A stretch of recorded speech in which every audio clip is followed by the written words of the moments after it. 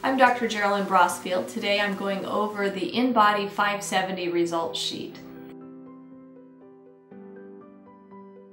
So if you start at the top of the sheet, there's a section that's called Body Composition Analysis, and you want to start there, look to the right side of that section, and you're going to see your total body weight. Your total body weight is made up of all of these different compartments. So the first compartment we want to look at is body water. And there's water that's inside your cell and outside your cell, and that together makes up your total body water. Total body water is an approximation of muscle because water is stored in the muscle, and so this is your muscle content in your body. The next line says dry lean mass, that's your bone. So if you add your muscle and your bone, you get your lean body mass, and you can see that at the top of this segment. Your lean body mass is essentially all of your body except for fat. So if you add the last line, which is your body fat mass, you get your total weight on the right of this section. The second box down is the muscle fat analysis. This section helps you know whether or not the amounts of fat and muscle that you have in your body are in a normal range for your height and your gender. So if you look at the first line where it has your body weight, you can tell by how this graph line moves over to the right and whether it stops in the below normal, the normal, or the above normal range, whether you're on track with your total weight. The next line, the skeletal muscle mass, SMM, that line will also tell you if you're in a normal muscle content range for your height or whether you're under-muscled or over-muscled. Now, skeletal muscle is kind of the magic in your basal metabolic rate. So if from this section you look just to your right on the sheet of paper, you can see where it says basal metabolic rate. And your basal metabolic rate is the number of calories you burn when you're just resting for a day. So this number is honestly the best indicator of how many calories you can eat in a day. Obviously, if you exercise more, you can eat a bit more, and there's a conversion factor your health coach can use to help you calculate how much more you could eat. But the great thing about skeletal muscle mass is that every pound of muscle burns 70 calories per pound of muscle per day. And so your skeletal muscle mass is the way you can increase your metabolism. The more muscle you build, the higher your metabolism will go in regards to how many calories you burn in a day. If you drop to the next line, the body fat mass, which is the bottom line in the muscle fat analysis box, is also an indicator of how many pounds of fat you carry in your body, and you'll be able to see by where that line reaches whether you're in the under fat, normal fat, or over fat range. The next section of the results sheet is the obesity analysis section. This section includes your BMI, which is your body mass index, and your percent body fat, your PBF. So body mass index is used by a lot of government agencies to assess risk. We know of this sort of as a calculation of normal weight, overweight, or obesity. And the problem with the BMI is that it's limited to just looking at your weight and your height, and it doesn't take into account what you're made of. So if you're someone who is a really highly muscled person, your BMI is going to be high. It'll be over or above the normal range because you have more muscle, and muscle is heavier than fat. So if your BMI is high, that can sometimes put you in a range where you are told that your health risk is increased. But what's even more accurate is if you drop to the next line, the percent body fat, and you look at your percent body fat to see if it's in the normal range or above. That actually is really the best indicator of whether or not you have any health risks.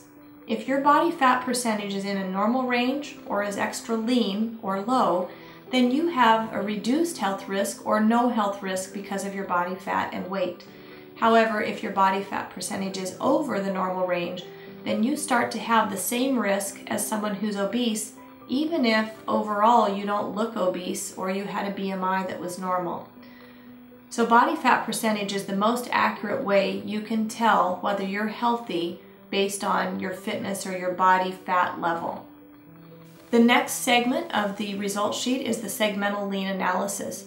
And in this segment, it breaks out every part of your body. So each arm, your trunk, each leg, and tells you how many pounds of muscle is in each segment.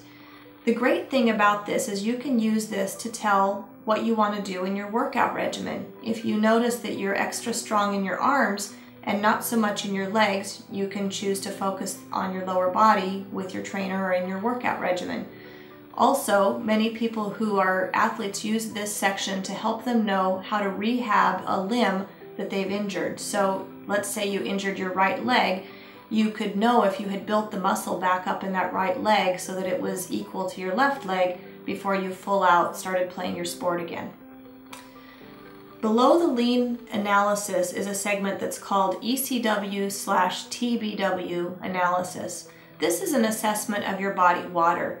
And if this number is particularly high, it means that you have some swelling on the inside or that your cell walls are not as strong as they should be. So this is a place where we notice inflammation or body retention of water sometimes when these numbers get elevated.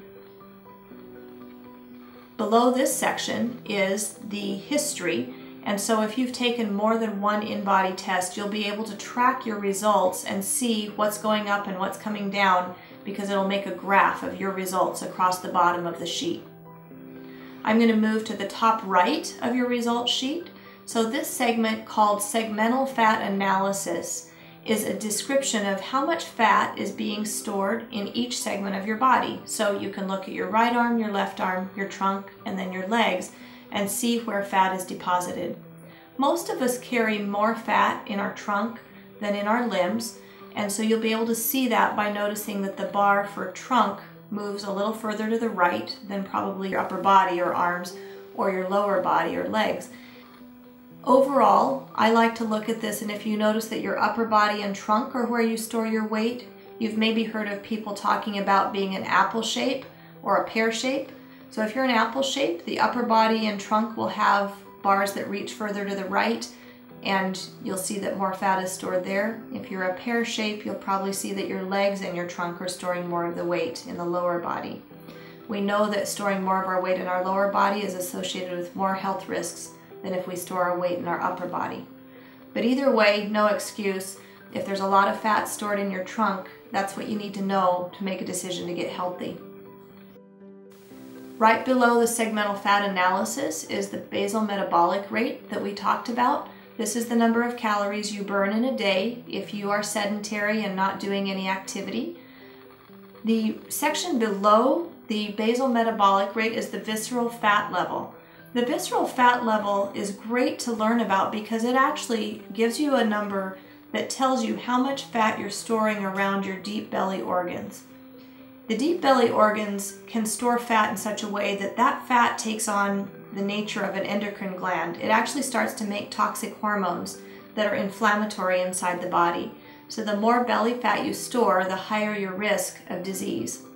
We know that the number 10 on this visceral fat score is kind of a critical breaking point, that if your visceral fat score is below 10, your risk of heart disease and diabetes is actually about 50% lower than if this number rises above 10. If you have any questions about your results, or you'd like to have a plan to either go over your own result sheet, you'd be welcome to email us and talk to your health coach. The other thing you can do with this information is use it to guide your program, and your health coach would be happy to help you develop a nutritional plan and exercise plan to reach your goals. Thank you.